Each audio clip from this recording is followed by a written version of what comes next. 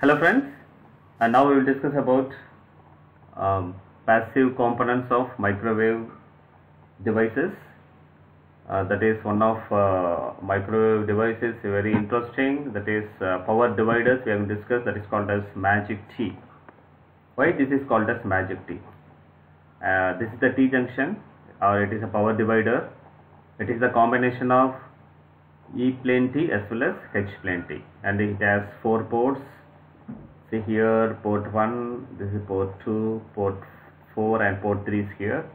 Port 3 is E arm, port 4 is H arm, that is, if you hear port 4 is parallel to magnetic field, so this is called as H arm, the H refers magnetic field.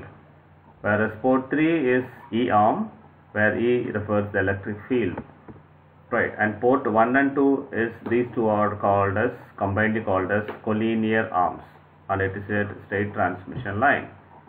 Right, so what is magic T and what is the use of magic T? And this is the construction, right? This is the basic construction. It is a combination of E plane as well as H plane T, and put together we have 4 ports, 1, 2, 3, 4. You know how it works actually. And if you give power at port 1, it will be split into port 2, port 3, port 4. Similarly, if you give power at port 2, it will split into power at port 1, port 3 and port 4. Now, if you give power at port 3, what will happen?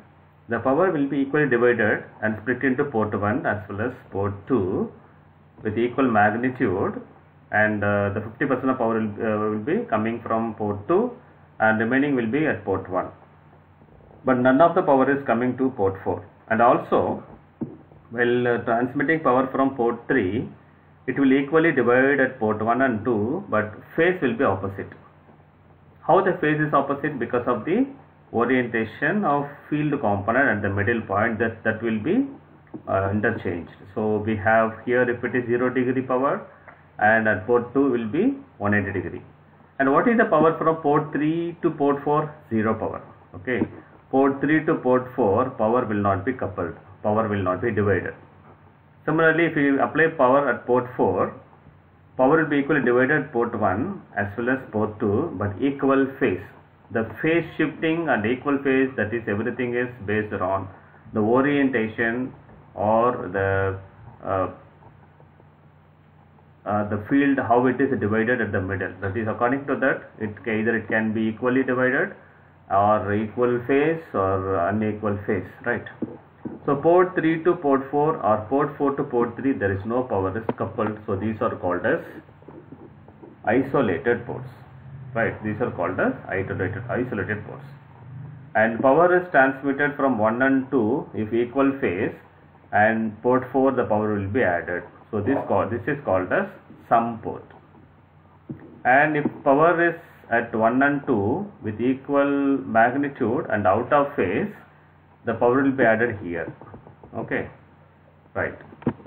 And next part here we are going to discuss about what are the characteristics of EH plane T or hybrid T or magic T, right? That already we have discussed. And then there is no power is coupled between 4 and 3, so these are called as isolated ports.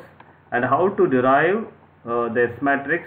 The S matrix is it says about the properties of EH plane T. Since it has 4 ports, we have to frame S is equal to 4 cross 4 matrix, that is started from S11 to S44. The 1, 2, 1, 3, 1, 4, 2, 4, everything is the orientation of the ports, right?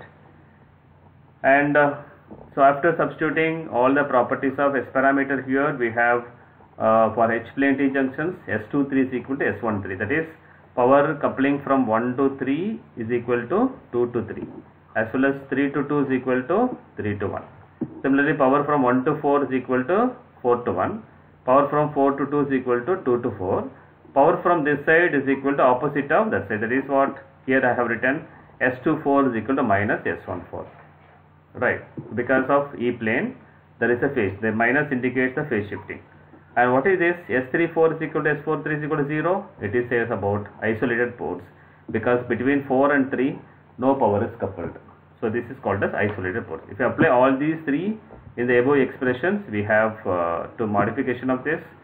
So here port 3 and port 4 are newly added ports in the transmission line, because 1 and 2 is, these two are collinear ports, and 3 and 4, these two ports are perfectly aligned with the transmission line, and because of this we don't have any such reflections, so we can take S33 is equal to S44 is equal to 0.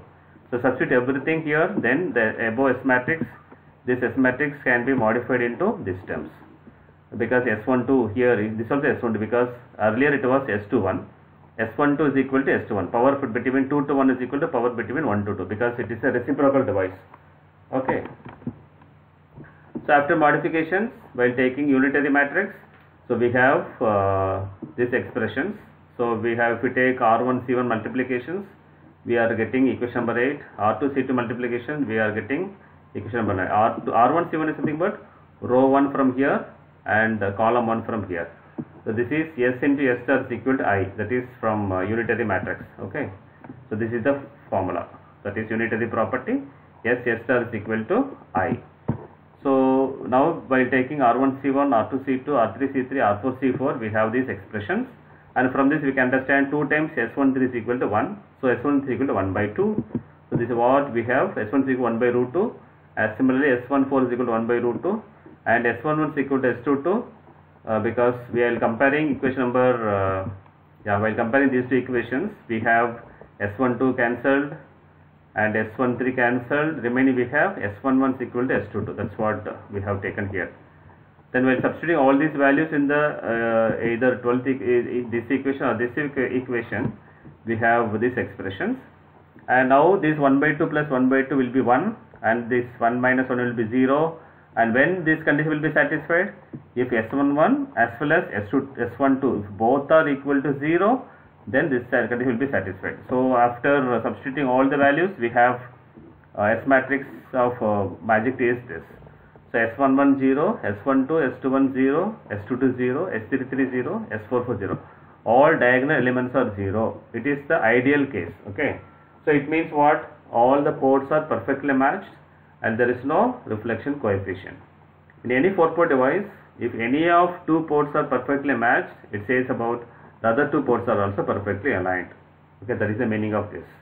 So now while framing in a complete S matrix, B is equal to S into A, where B is the reflected signal, that is equal to S parameter multiplied with the incident waves. So this is the complete structure of S matrix of a magic T. So with this we will complete the magic T expression. Thank you.